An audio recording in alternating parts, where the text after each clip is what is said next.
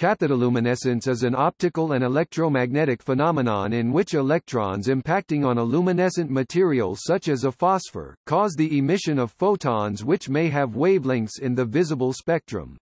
A familiar example is the generation of light by an electron beam scanning the phosphor-coated inner surface of the screen of a television that uses a cathode ray tube.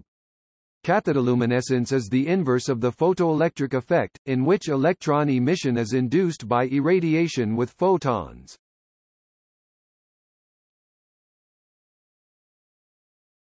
Topic: Origin.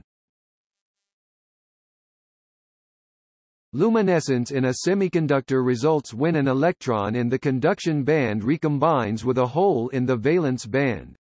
The excess energy of this transition can be emitted in form of a photon. The energy color of the photon, and the probability that a photon and not a phonon will be emitted, depends on the material, its purity, and the presence of defects. However, first the electron has to be excited from the valence band into the conduction band. In cathodoluminescence, this occurs as the result of an impinging high-energy electron beam onto a semiconductor. However, these primary electrons carry far too much energy to directly excite electrons. Instead, the inelastic scattering of the primary electrons in the crystal leads to the emission of secondary electrons, Auger electrons and X-rays, which in turn can scatter as well. Such a cascade of scattering events leads to up to 103 secondary electrons per incident electron. These secondary electrons can excite valence electrons into the conduction band when they have a kinetic energy about 3 times the band gap energy of the material.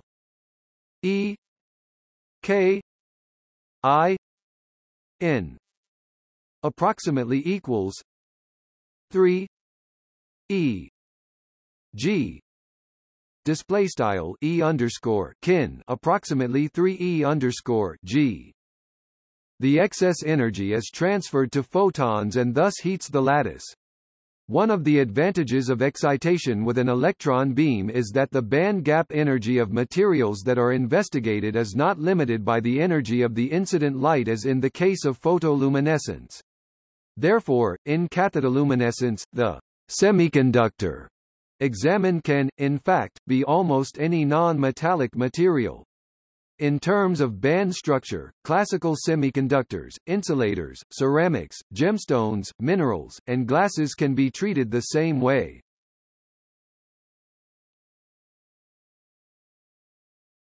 Topic: Microscopy. In geology, mineralogy, materials science and semiconductor engineering, a scanning electron microscope fitted with a cathodoluminescence detector, or an optical cathodoluminescence microscope, may be used to examine internal structures of semiconductors, rocks, ceramics, glass, etc. in order to get information on the composition, growth and quality of the material.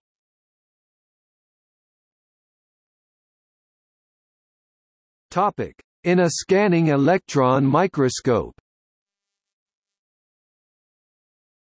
In these instruments a focused beam of electrons impinges on a sample and induces it to emit light that is collected by an optical system, such as an elliptical mirror. From there, a fiber optic will transfer the light out of the microscope where it is separated into its component wavelengths by a monochromator and is then detected with a photomultiplier tube. By scanning the microscope's beam in an XY pattern and measuring the light emitted with the beam at each point, a map of the optical activity of the specimen can be obtained. Cathodoluminescence imaging. Instead, by measuring the wavelength dependence for a fixed point or a certain area, the spectral characteristics can be recorded. Cathodoluminescence spectroscopy. Furthermore, if the photomultiplier tube is replaced with a CCD camera, an entire spectrum can be measured at each point of a map. Hyperspectral imaging. Moreover, the optical properties of an object can be correlated to structural properties observed with the electron microscope. The primary advantages to the electron microscope-based technique is its spatial resolution. In a scanning electron microscope, the attainable resolution is on the order of a few 10 nanometers, while in a scanning transmission electron microscope, nanometer-sized features can be resolved. Additionally, it is possible to perform nanosecond to picosecond level time-resolved measurements if the electron beam can be chopped into nano or picosecond pulses by a beam blanker or with a pulsed electron source. These advanced techniques are useful for examining low-dimensional semiconductor structures, such as quantum wells or quantum dots. While an electron microscope with a cathodoluminescence detector provides high magnification, an optical cathodoluminescence microscope benefits from its ability to show actual visible color features directly through the eyepiece. More recently developed systems try to combine both an optical and an electron microscope to take advantage of both these techniques.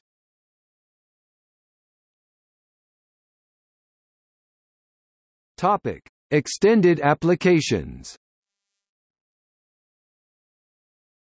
Although direct bandgap semiconductors such as gallium-3 arsenide or GaN are most easily examined by these techniques, indirect semiconductors such as silicon also emit weak cathodoluminescence, and can be examined as well. In particular, the luminescence of dislocated silicon is different from intrinsic silicon, and can be used to map defects in integrated circuits. Recently, cathodoluminescence performed in electron microscopes is also being used to study surface plasmon resonances in metallic nanoparticles. Surface plasmons in metal nanoparticles can absorb and emit light, though the process is different from that in semiconductors. Similarly, cathodoluminescence has been exploited as a probe to map the local density of states of planar dielectric photonic crystals and nanostructured photonic materials.